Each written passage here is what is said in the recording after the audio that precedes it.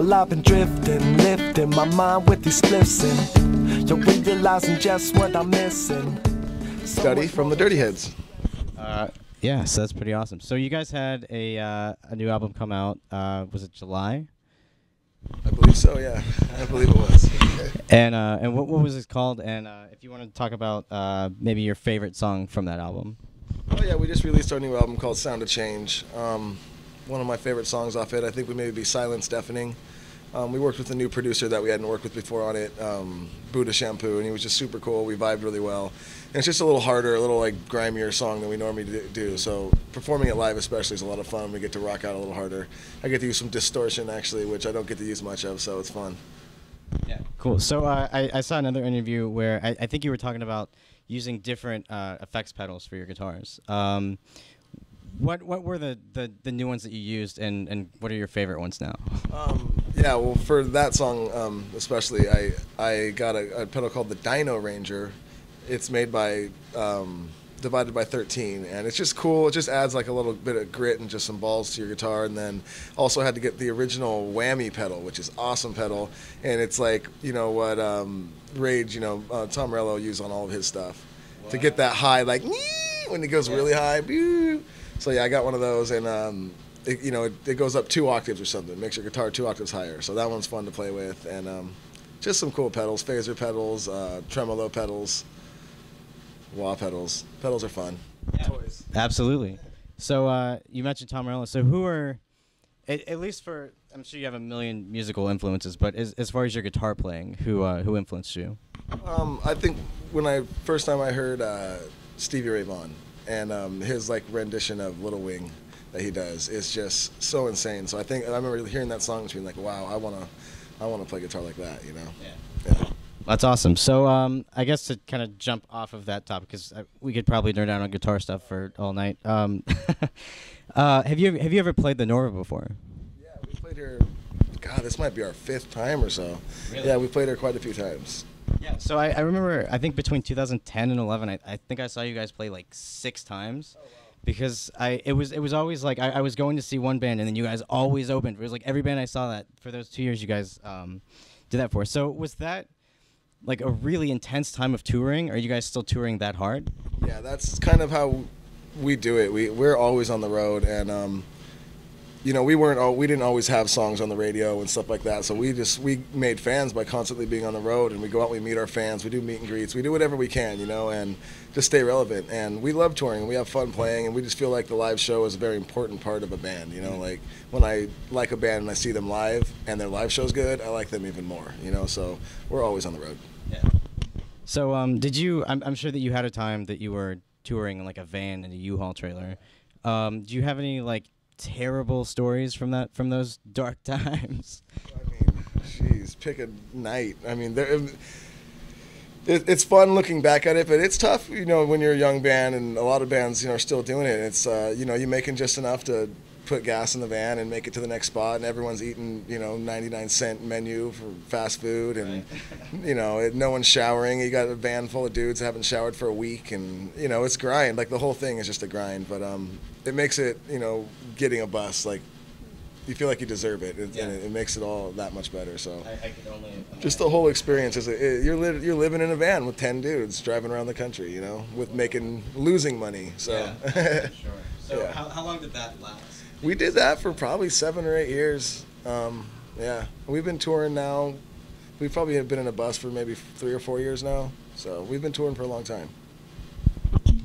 Cool. So I guess my next question is, do you think it's more important to, as a band, work together as a team, as like a really solid band, or do you think it's more important to be good at your instruments? Does that make sense? Oh, totally. Yeah. I mean, you have to be a team, and everyone's got to work together. I mean, I know many people. Like, I have great friends of mine who are much better at guitar than I am, but they, you got to know how to work with each other, and you can't just be good at your instrument. You got to have a good head on your shoulder, and you got to have people around you with good head on their shoulders, and to keep you in check, and if you're slipping, catch you, and it definitely takes a lot of both.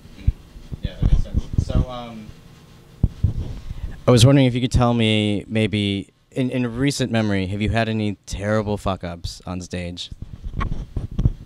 No, not really. Thanks though, because I'm sure tonight I'm gonna completely fall apart now because I'm gonna be thinking about it. It'll give me something to write. No, not too bad. Actually, no, I haven't. Fuck, I wish I had. Yeah. As far as touring, do you like to tour more with bands that sound like you, or bands that maybe don't, and then you kind of pick up their fans along the way? Yeah, definitely. It's nice touring with bands with a little bit of a different genre because you're gonna get people coming to the shows that wouldn't normally come, and you can make new fans.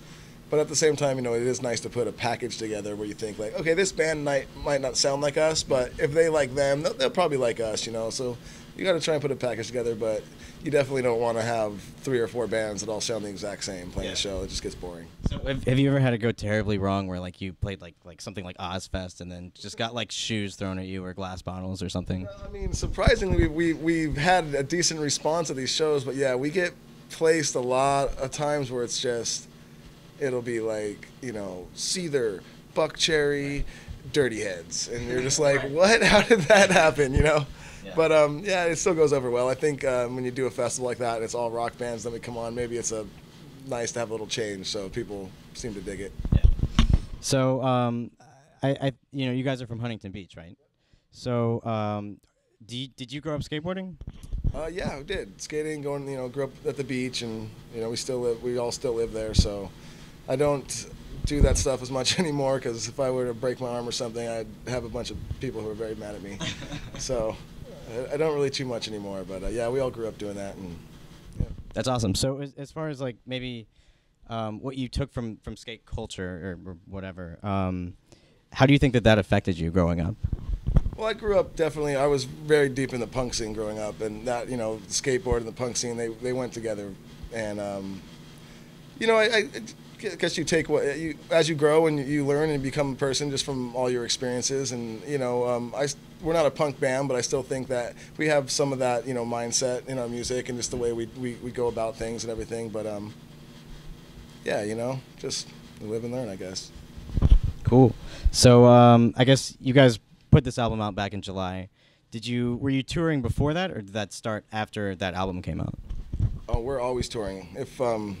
If we're not recording an album, we're touring. So yeah, it never stops. You never like, we're not just gonna tour for a while. Like, how has this tour been? Have you gone any new places for this tour? No, we haven't really gone anywhere new. It's been good though. We're just doing this was like a smaller tour in the States, and just to kind of actually make some money. So because we're gonna go to Europe right after this tour, and we don't have a huge following over there. So you got to go places like that, and you got to kind of start over. So we're actually, at the end of this tour, going over there for 10 days, jumping in a van, doing that, the small clubs. So most of the money that we're making from this tour is just to pay for the Europe run. So we're going to go lose some money and play the small crowds again and start over there. So it's not actually like that amazing to be, like, you're not like rolling in the big bucks or anything. Definitely not in Europe, that's for sure. So how is it? What are the differences? Years ago when I saw you, you were opening for all these bands, and now you're headlining. How much greater is it to headline, or is it better?